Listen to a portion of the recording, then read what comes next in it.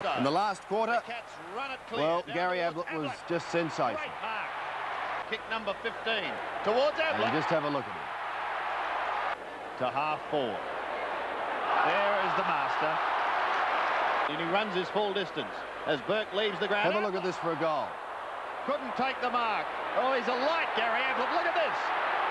Here is the magician at work. He shoots towards goal. What more can you say? As Burke leaves the ground. For Geelong, Gary Ablett. Couldn't take the mark. Oh, he's a light, Gary Ablett. Look at this. Here is the magician at work. He shoots towards goal. What more can you say? The circumstances there. I was very impressed with Simon Atkins from a set shot from about 55 metres, just stood there and whacked it through. It was a terrific goal, that one. Gary Lyons, one-handed mark, then off he went. Terrific balance, Gary Lyons, a top-class player. But you said it all, Sandy, when you said enough said on the replay with Gary Ablett. Well, a very highly skilled player. Look at this as he goes for the mark, misses it. But look at that explosive pace here. He shrugs off the man on the right, has a look to the left, shrugs another tackle, still has plenty of time to balance himself, and look at that deliberate kick. He is a magnificent kicker, and you will never see a better goal than that anywhere. Yes, a great performance by Gary Ablett, and he is the winner this week of Goal of the Week. Actually, Pete, just while I'm with you on this, I want to take you back a couple of years. Do you remember one of our esteemed gentlemen, in fact, I think he's at the far end of the panel at the other end, saying, well, he said a couple of weeks ago that Gary Ablett was the best champion he'd seen. He also said a couple of years ago that Dennis Marshall would carry Gary Ablett on his shoulders. That was definitely said in the old World of Sport days, Sandy. He came in here one day and he said that Dennis Marshall would pick up and have him for breakfast, Gary Ablett. He said that Ablett had a long way to go. Do you deny that, Bob? Davis. No, and he's just about made it now. He's just about there.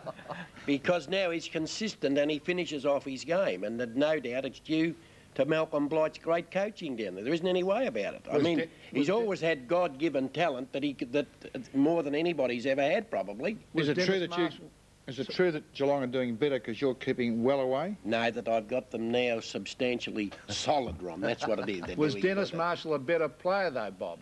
He couldn't have been better than Ablett. No way. He was. Dennis Marshall could do exactly the same as Ablett. If you'd have seen him play in the '63 team against Victoria over in Western Australia, he did things there that Ablett could do all the time. He couldn't take as high a mark. Not as consistently as Ablett. No, he wasn't quite as good a high mark, but he was a better kicker than Ablett. Longer? At least as long, and he could, and his ability to manoeuvre was excellent, and what's more, he played consistently all the time. Bob. But now Ablett has got that consistency, which makes him into the superstar. Well, Ian Robertson, I noticed in the call yesterday, Robbo, you at one stage said, look, people have talked about Nash and other players.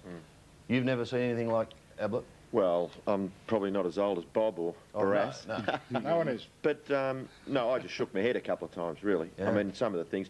One of those marks that he took, I think it was earlier on in the highlights, I really think that it was a one-hander.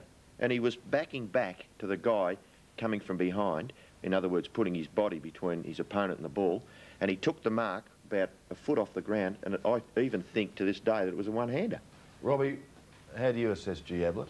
I'm a big fan of Ablett. I think he's miraculous in what he does. He's got strength, he's got pace, he can mark, he can kick, he's got everything going for him, and he's the type of play I'd just go to watch him play. Ron? There's one other difference, Bob, between Marshall and Ablett.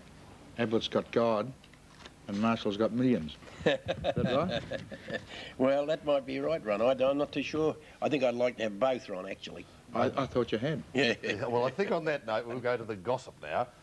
Scotty, good morning. Good morning, Sandy. I've got two things on Ablett. The first thing I asked Malcolm Blight yesterday, do you know that Bob Davis is behind you in all your coaching moves down here in Geelong and you're doing a good job? All Malcolm said was, hell, is he?